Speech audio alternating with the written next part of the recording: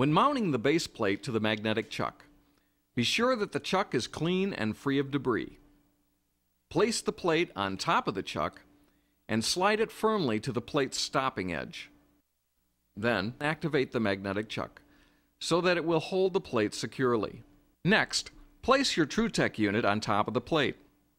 Once this is done, you can lock the unit in place by tightening the cradle clamps with a 3/16 Allen wrench. Clockwise tightens and counterclockwise loosens.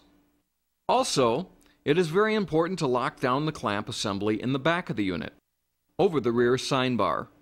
This allows for less vibration and more rigidity when grinding. Next, you must plug the unit into its TRU TECH power supply box. To do this, take the cord and plug coming from the unit and plug it into the back of the power supply. Then, take the cord and plug from the power supply and plug it into an AC 110 volt outlet. You'll now notice that by switching the power supply to the on position, the regulating roller will begin to turn. You can switch the direction of the roller by flipping the switch on the power supply to either forward or reverse. It is very important that when grinding is taking place, that the roller is in the forward position, spinning clockwise. The TRU TECH unit will not perform properly if you are grinding with the roller in reverse position. You can adjust the speed at which the roller spins by turning the speed adjustment knob. Clockwise increases the speed and counterclockwise decreases the speed, as shown by the roller speed indicator. We will talk more about recommended speeds later in this video. Dressing or truing the regulating roller is one of the most important things you can do to the TRU TECH Systems unit.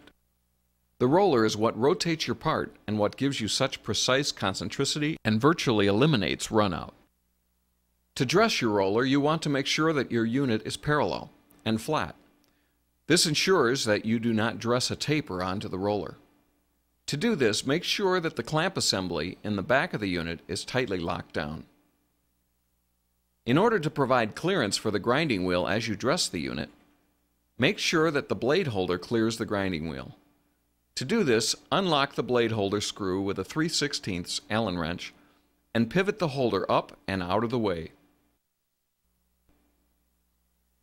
In addition, the pressure roller assembly should be removed from the unit. To do this, unlock the screw on the back side of the assembly with a 3/16 hex wrench, sliding it off the tension arm.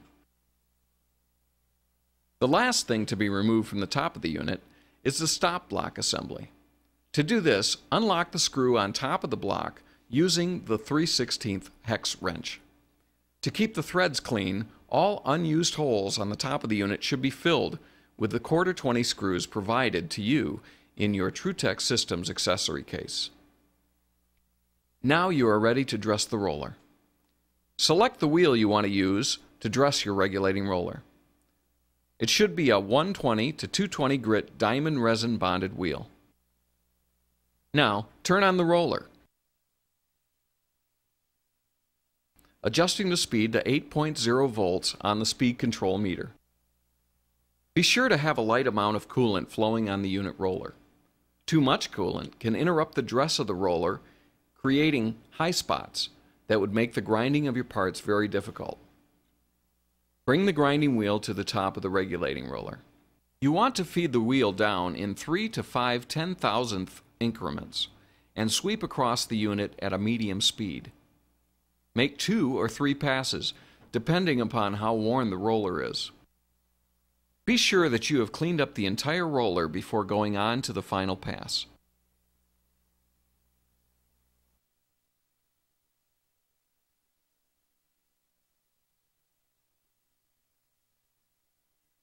For the final pass, adjust the wheel down 2 10,000ths and sweep across the roller very slowly and very steadily.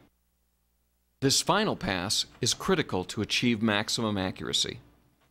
When you are finished, wash down the unit with coolant to ensure that all the roller dust that was created during the operation has been removed. One of the main features of the TRU TECH Systems unit is the dressing attachment mounted on the back side of the regulating roller. This attachment allows you to dress diamond and CBN wheels. To begin, turn on the grinding wheel. Turn the TRU TECH unit on as well, with the roller turning in the clockwise or forward direction. Adjust the voltage to 12 volts. Bring the grinding wheel to the top of the dressing stone. The stone may not be running true, but will start to grind true as you begin the dressing process. There are 3 different ways to dress the grinding wheel with this attachment. The first way is to dress the wheel flat, or sharp to both corners. To do this, you want to touch the grinding wheel to the stone and walk the unit off the wheel at a medium and steady rate of speed. Adjust the wheel down 1/1000th of an inch and walk the machine across the wheel in the opposite direction. Adjust the wheel down 1/1000th of an inch with each pass, and repeat this process 20 or 30 times, being careful to move across the dressing attachment at a medium and steady rate. Finally, you will want to make some lighter passes, feeding the wheel down just 2/10,000ths of an inch on each pass. Repeat this another 20 or 30 passes. This should dress your wheel flat within 2/10,000ths of an inch. To dress your wheel sharp to one edge, bring the grinding wheel down to the top of the dressing stone and feed down 1/1000th of an inch. Walk the machine off the wheel. Now, raise the grinding wheel 1/1000th of an inch and come back to the original position. Note, the upward wheel movement in the animation is exaggerated to clarify the process.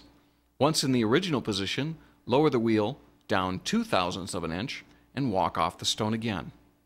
Repeat this process about 20 to 30 times, taking 1/1000ths of an inch passes in one direction only.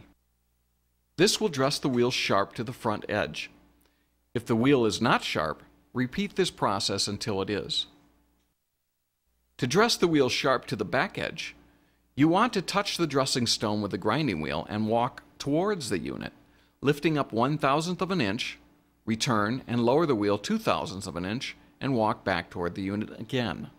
Repeat this process 20 to 30 times. Again, the upward wheel movement in the animation is exaggerated for clarity. This will make the wheel sharp on the back edge. If the wheel is not sharp after this process, repeat the process until it is. This is how to use the dressing attachment on the unit. This attachment allows you to dress the wheel true to the spindle, which will help give you longer wheel life, better surface finishes, and more aggressive plunge rates.